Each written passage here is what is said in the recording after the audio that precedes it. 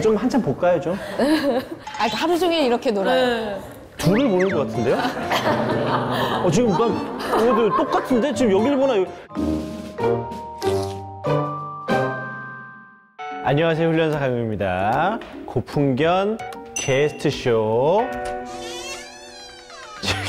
잠깐만, 왜 갑자기 문이 열렸죠? 저기요. 개, 잠깐만. 오늘은 특별히 개가 2마리 나왔는데요. 사람도 2분이 나오신다고 합니다.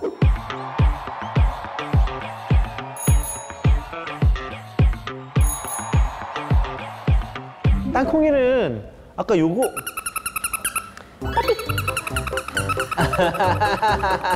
요 소리 좋아하더라고. 얘가 땅콩이에요. 누가 봐도 땅콩이죠. 땅콩이는 우리 옛날부터 동네에 돌아다니던 그런 발발이들 있잖아요.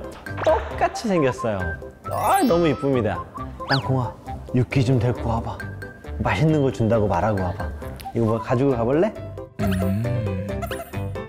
어이구, 어이구, 어이구, 어이구, 아이고 육기야, 육기야, 어이구 육기 일로 와봐. 육기야, 아이고야, 커플티 입었네. 아이고 커플티 입었네.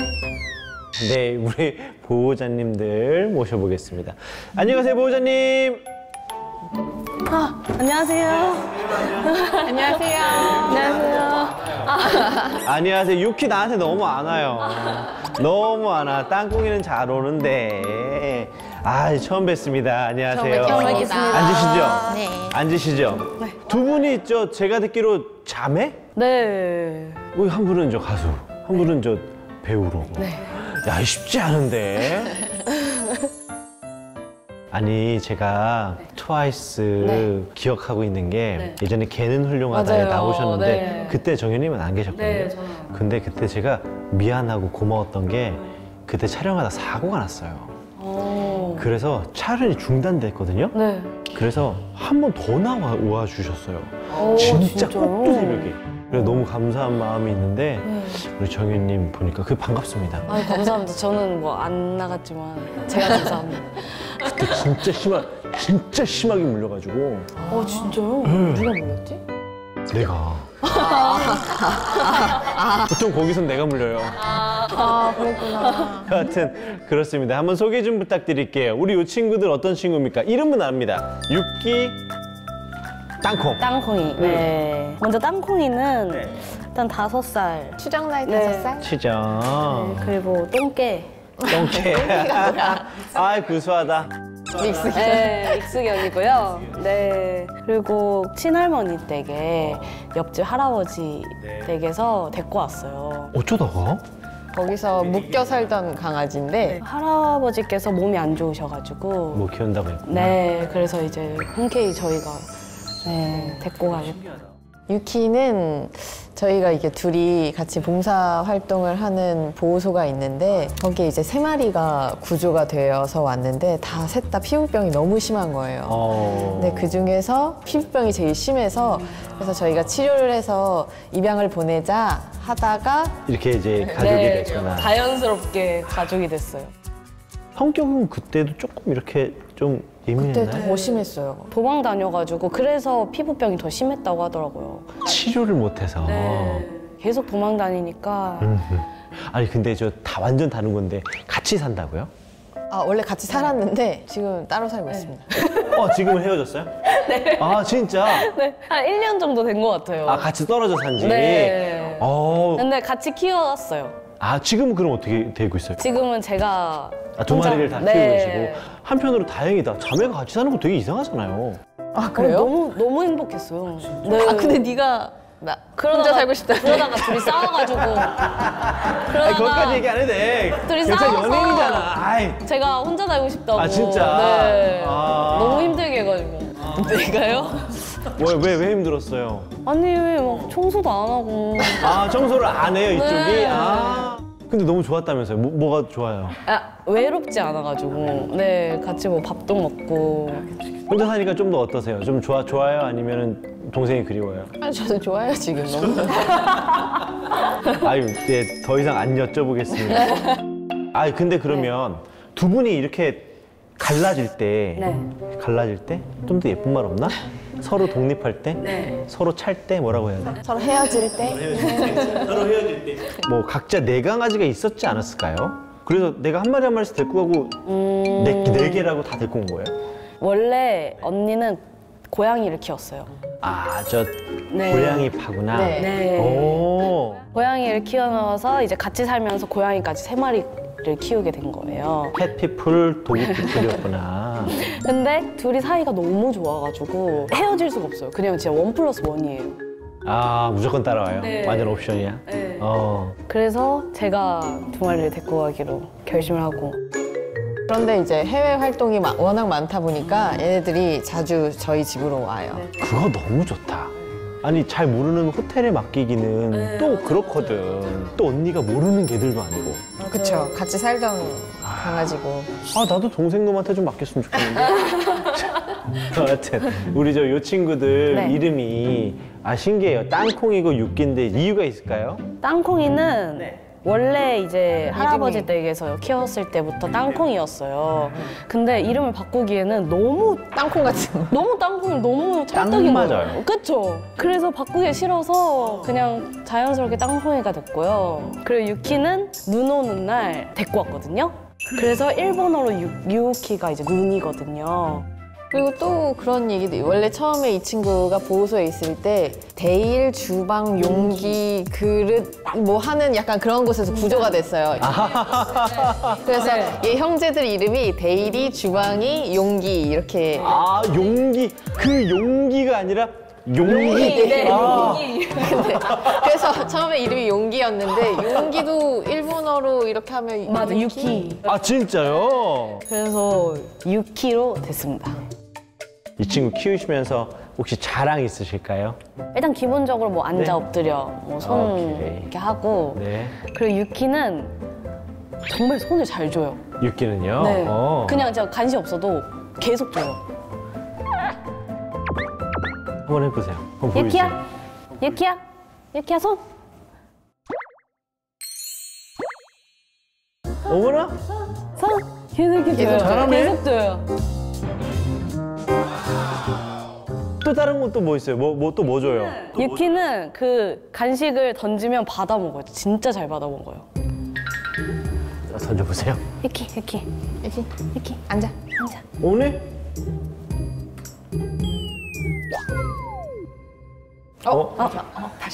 다시 한 번. 다시 해주세요. 잘 안 보여. 이게 잘 안 보여요. 유키야 일로 와. 던진다. 던진다. 야, 네가 잘 못 던지는 것 같아. 유키야, 유키, 유키. 요것도.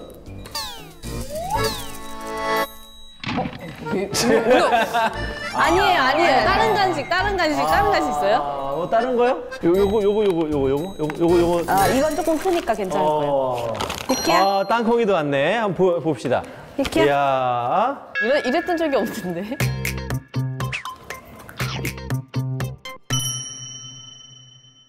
이걸 하나 잘 먹죠. 먹는구나. 더 작은 것도 잘 먹는데. 아, 그래요? 요게 좀 색깔이. 네. 잘 안 보이나 봐요. 이거.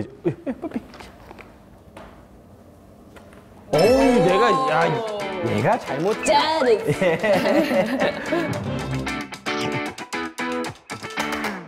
우리 땅콩이는 뭐 할 줄 아는 거 있어요?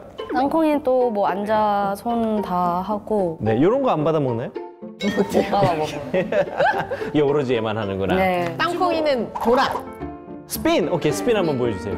땅콩, 땅콩, 땅콩, 땅콩, 돌아. 아이씨. 확실하네. 땅콩, 돌아. 아이씨. 돌아.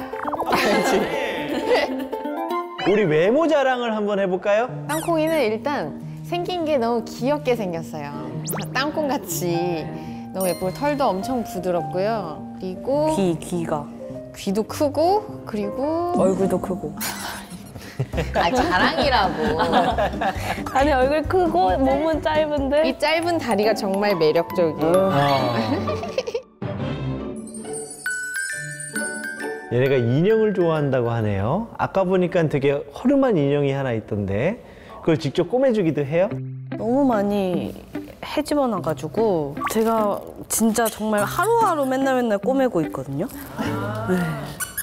어떤 거 제일 좋아해요? 최장난감 딸기도 있고 아, 슬리퍼 모양의 장난감이었어요? 아. 처음 왔을 때 온 집안의 슬리퍼, 화장실 슬리퍼를 다 가지고 왔어요. 네. 배구진 강아지다. 네. 그래서 이제 슬리퍼 장난감을 사줬는데 네. 너무 좋아하는 거예요. 너무 창피하다. 이거 진짜 좋아해요. 어이구. 이 쪽쪽이 진짜 좋아요. 이 쪽쪽이 여기만 해진 거 보이세요? 이게 지금 몇 개째예요? 이 삑삑이가 있어야지 좋아하는구나. 맞아요. 거의 다 삑삑이에요. 이제 좀 마음이 풀렸나 보네요. 네, 마음이 풀린 것 같아요.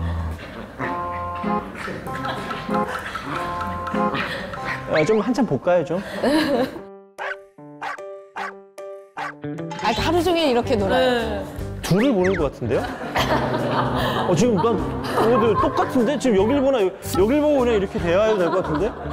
사실 둘이 너무 사이가 좋아서 되게 좋아요. 분리불안이 정말 없고 두 마리만 있으면 되는구나. 네. 귀도 엄청 핥아주고 눈 닦아주고 입 주변 다 핥아주고. 어머나. 그리고 땅콩이가 뭔가 아들로 생각하는 느낌이에요, 유키를.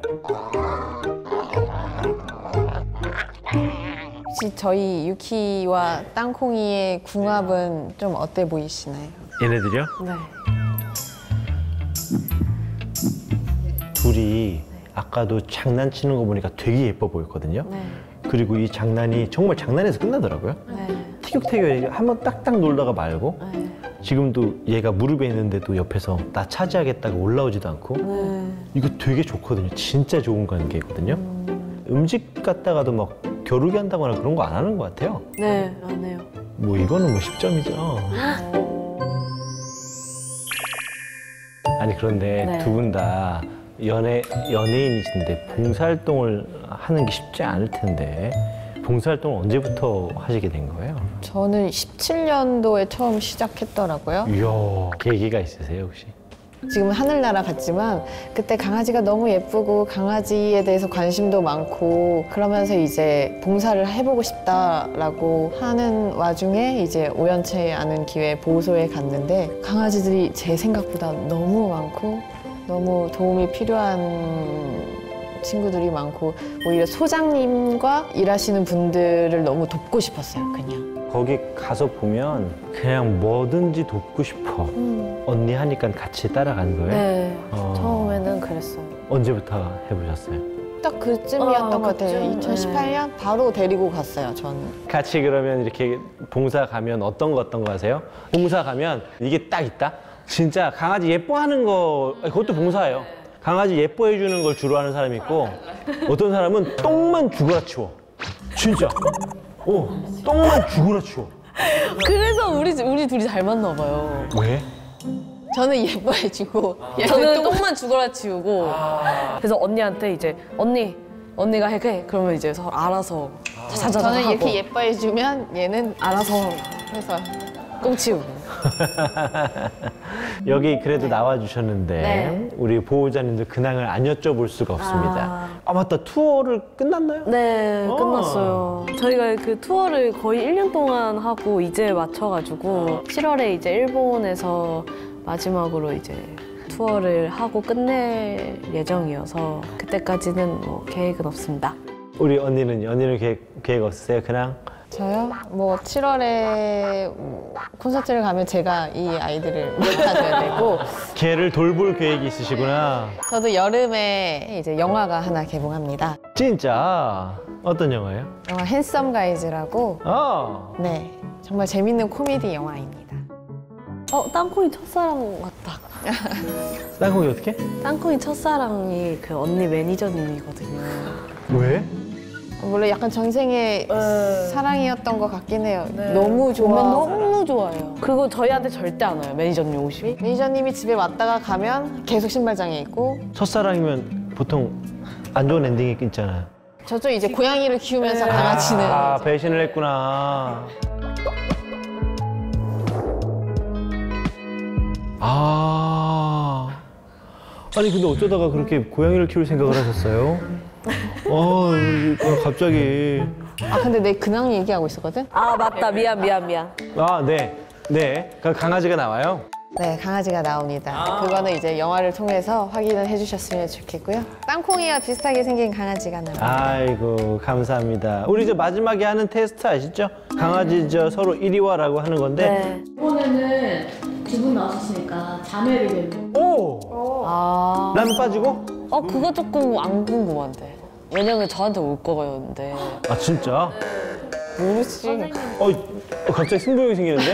안 오게 하고 싶은데? 우리 저 각오 한마디씩 하고 시작을 해보죠. 우리 정연님, 혹시 네. 강아지들이 무조건 올까요? 네. 무조건? 저를 너무 좋아하기 때문에 강아지들은 다 저한테 올 것 같습니다. 언니는? 저는 불안하죠? 조금 불안하긴 한데 그래도 솔직히 불안해요. 그래도 원래 같이 살았고 또 저희 집에 오면 정말 정연이보다 더 재밌게 놀아주고 그러기 때문에 올 수도 있지 않을까? 네, 올 수도 있지 않을까. 유키 먼저? 오케이, 유키 먼저. 하나, 둘, 셋. 유키!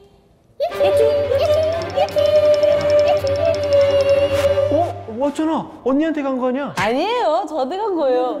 나한테 먼저 왔잖아. 아 그랬나? 나한테 쓱 비볐잖아. 그러면 언니 승? 다시 해요. 다시 한 번만 더 해봐요. 역시 자만을 하면 안 돼. 역시 우리 요 친구 잠깐 들어가 보고, 이 친구 들어가 보고. 땅콩이도 언니한테 가는 거 아니야? 그러니까 점점 자신감이 붙는데. 땅콩이 해볼게요. 자, 하나 둘 셋 하면 이름 불러주세요. 하나 둘 셋. 땅콩!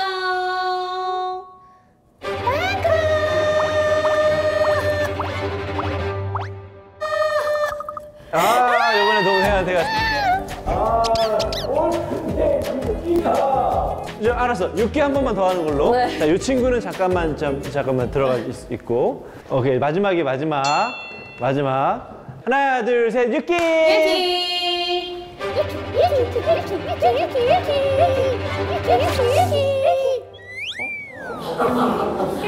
아니 분명히 나를 보면서 달려왔거든? 유키야! 어디가? 언니가 이긴 것 같아. 언니가 이긴 것 같아요. 네. 자, 사이좋게 1대1입니다. 감사합니다.